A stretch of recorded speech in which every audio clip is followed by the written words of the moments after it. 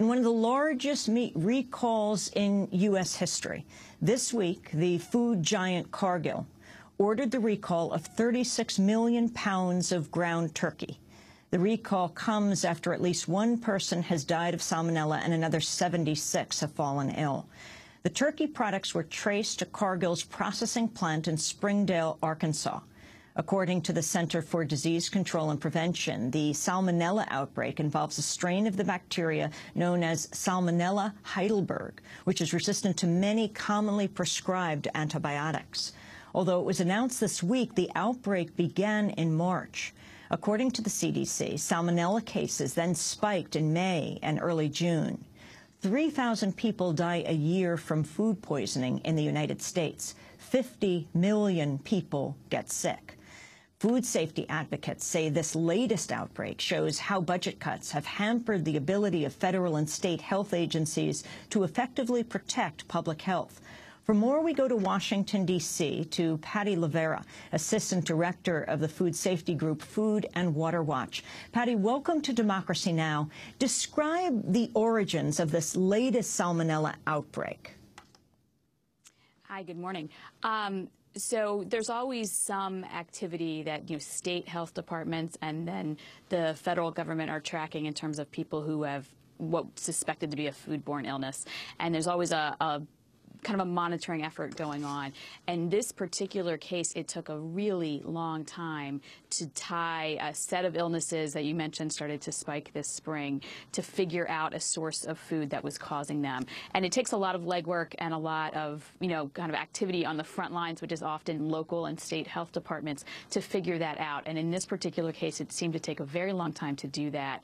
And that's one of the reasons the amount of food being recalled is so large, because they're going back and saying the production of ground turkey from this plant from February into August has to be recalled because the first person got sick in March. They're kind of extrapolating from that first report. So it's a huge amount of product because it's a large plant. It's also a huge amount of product because it's such a long period of time where they think that there could have been a problem. So how does a recall work? I mean, we are talking about millions of pounds. What do you do when you're walking into the supermarket? How does the recall happen?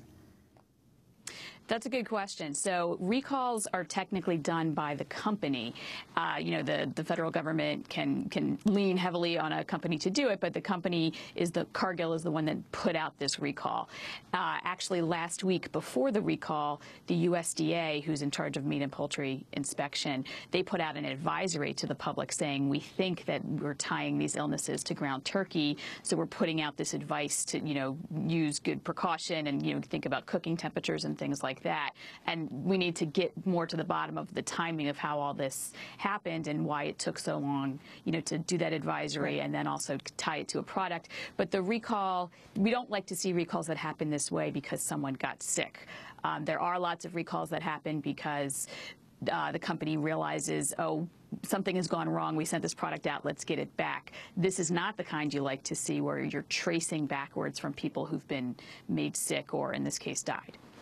But what do? You look in your freezer to see if you have what? Cargill turkey yes. meat? Exactly. And so there's places on the web where you can look up for the specifics about this. We're still getting information about what stores sold this product, but it will have an establishment number on it. So all meat and poultry that's inspected has a little code on it about what plant it came from.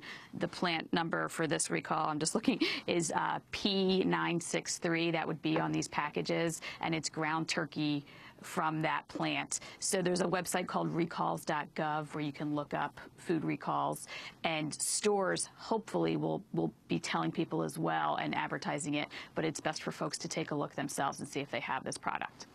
We're also seeing some of the most extreme heat this country has known. Is there any relation between food poisoning, meat and how it's kept, and extreme weather? Is there something we have to watch out for here? It's another good question, and it's a question we need to spend more time on and really get to the bottom of. I mean, it's become kind of conventional wisdom or, this assumption in people that work on food safety that there's a recall every summer. There's a big recall. Last summer it was the really massive egg recall. This, other summers it's been produce. So there is, a lot of people talking about why do we see more of this in the summer. There's some questions about, is it the types of food we eat in the summer? Do we eat more hamburgers? Do we eat more, ground turkey and ground beef, which might be likely suspects for a problem like this? Is it that, the animals have more pathogens in them when the weather gets warmer? Or is it handling? When you're taking food home from the grocery store, if it gets warm and, it gets above kind of the safe temperatures you're supposed to keep things in, bacteria could regrow. So there's probably a combination of all those things, but it's something we really should be looking more into. When you're talking about how to protect yourself from these products, thorough cooking is the best really tool that consumers have. So for ground turkey, using a meat thermometer and making sure you cook it to 165 degrees is the best thing that you can do. The idea that you should treat all meat as if it were contaminated with salmonella. What does it say? Federal data shows 10 to 15% of ground turkey typically is contaminated with salmonella, but that's how you should treat it all in the way you prepare food if you're going to eat it at all. Right, and that's kind of the best the best thing you can do for yourself. There's lots of things we need to be doing in terms of our regulations and meat inspection and how we raise animals. There's all kinds of changes to be made there. But day to day, if you keep things separate, you keep things clean in your kitchen, and you make sure you're cooking the meat to the safe temperature, is the best thing you can do yourself. Patty Lovera, let's go to those larger issues about policy in this country. And the Salmonella Heidelberg, particularly antibiotic-resistant strain. What about animals injected with antibiotics? So this is really, it's not new, but it's finally getting more attention, is this issue that the majority of antibiotics in this country are actually used to raise livestock. They're not used to treat sick people, and they're actually used to promote the growth of livestock. They're not necessarily used to treat them when they're ill. They're used to make them grow faster and deal with the tough environments they're living in on large, factory farms. And so because of that, we've kind of created a situation that's a really ideal environment for the bacteria to become resistant to the antibiotics. And we're starting to see more and more problems, whether it's in human diseases or now we're seeing more and more bacteria popping up in food recalls where they don't respond to antibiotics, and this is just the latest example of that. So lots of folks working in the public health arena, in the medical community, are very worried about why we are creating such ideal conditions where bacteria can learn to beat these drugs, and we don't necessarily have new ones. Antibiotics are a really important resource, and we shouldn't necessarily be using them in this way that makes them ineffective. And what about such large agribusiness companies, the meat giant Cargill, and what it means when you have one area that's contaminated, so many more people get sick? It's really becoming a theme in the kind of things we're seeing in the food system. We were having much the same conversation about eggs last summer when 500 million eggs got recalled from 2 plants in Iowa.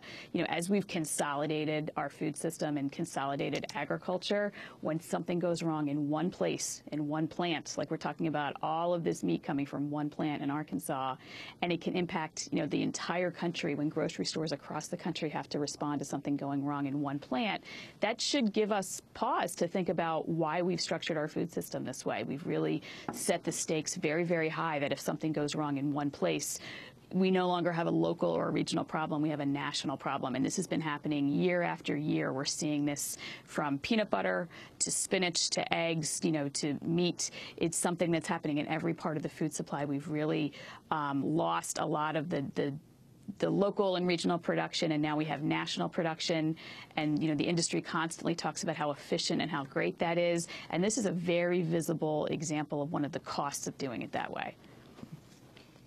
We're talking about this one outbreak, but these figures, just as I was leaving my apartment today, I see an ad come up from the Ad Council in the U.S. Department of Agriculture talking about how you should, deal with meat and be very careful. And it says 3,000 people die a year of food poisoning. That's more than 8 people a day.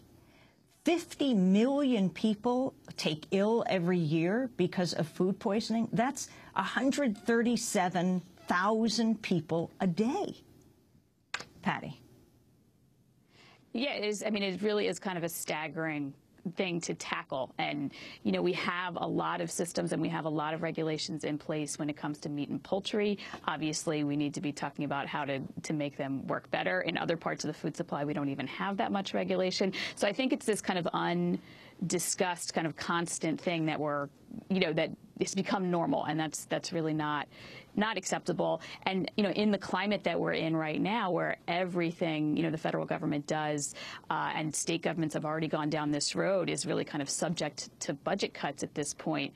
We really need to have a discussion about what programs you just shouldn't be touching, what programs you shouldn't cut, because the costs of not doing this regulation is too high, and we think this is one of these areas. So, you know, as Congress comes back this fall and they're going to be in budget cutting mode and nothing's really sacred, we need to be telling them, you know, food safety inspections, you know, figuring out these food system problems are not acceptable places to find these savings. And the CDC holding a news conference talking about health departments being cut around the country. The direct correlation here, when you don't have inspectors going out there, health departments, the Department of Agriculture, what is, and at the state level, what is Food and Water Watch calling for right now?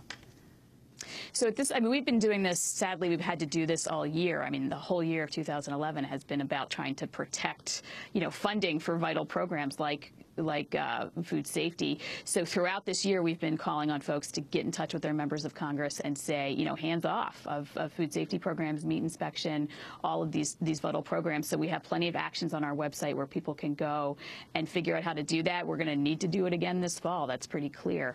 And so it's, you know, it's something that people can talk to their members of Congress who are home right now. They've finally left Washington and they're back at home, and you're going to see them out and about. And we need to be talking to them and saying, you don't cut these programs. And that also, we need to start finally tackling these larger issues about how we raise animals. There's a bill in the House that would start to reduce some of the routine use of these antibiotics on livestock. That's been in Congress. After Congress it gets introduced, it's time for folks to start moving on that. There's a lot they should be doing to start to rein in these problems and to make sure that these, you know, basic safety nets don't disappear. Finally, when it's said that more than 8 people a day on average die of food poisoning, is it known that it's food poisoning? What is it identified as when someone dies of this, 3,000 people a year?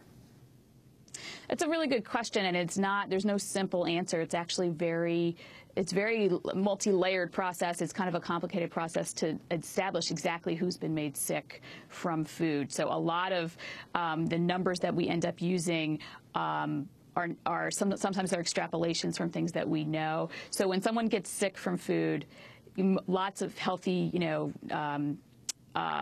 healthy folks with good immune systems just kind of ride it out at home. They don't feel well. They get through it.